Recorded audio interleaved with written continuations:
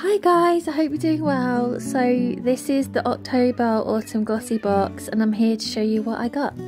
So firstly, this is the Aveeno Calm and Restore Oat Rich Balm. I don't think I've ever tried this before, I don't know if it's new. Next we have this Glow Body Serum and it's so pretty. I was excited when I saw this. It's a hair finishing gel and I literally use hair gel for the sides like all the time, so yeah, looking forward to using that. Next up is this Bang Beauty liquid eyeliner, and if you didn't know already, I use eyeliner every single day, so yeah, I'm happy with that. Last but not least is this Brushwork Sound headband. How cute is this? And it's the right colour for me as well. Perfect for when you're doing makeup in the morning, you want your hair out the way. So cute!